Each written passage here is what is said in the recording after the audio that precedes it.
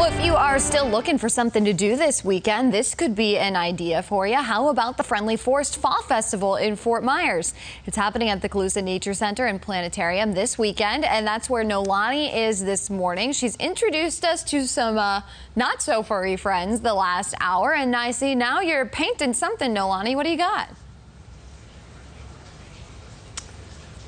Oh yeah, we are painting pumpkins. I know, right?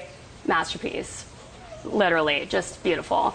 Yeah, this is one of the things that you can do this weekend for the Friendly Forest Fall Festival. I haven't messed it up just yet.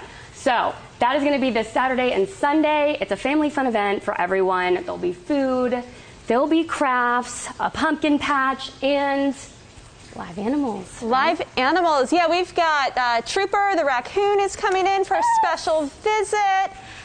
He is a cool raccoon. Guy. Yeah, he's blind. He's got a lot of injuries that happened to him, but he is recovered, and he is a wonderful ambassador animal. So sweet. We've also got some of our animals that live here at Calusa Nature Center and Planetarium, like our baby gators, Fred and Wilma.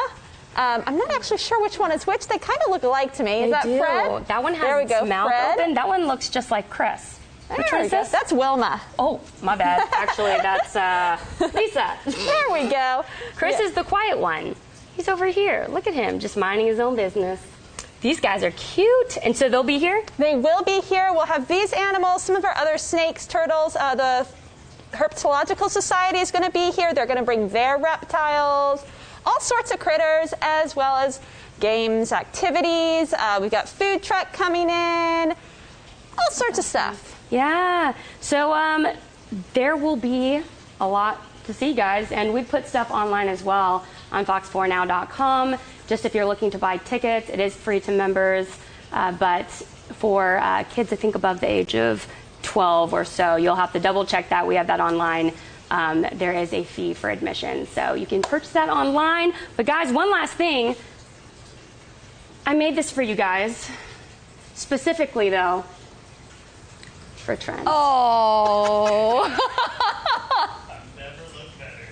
That's amazing, Nolani. Like it does look just like Yeah, I can see him. That's awesome. I need that in the weather center.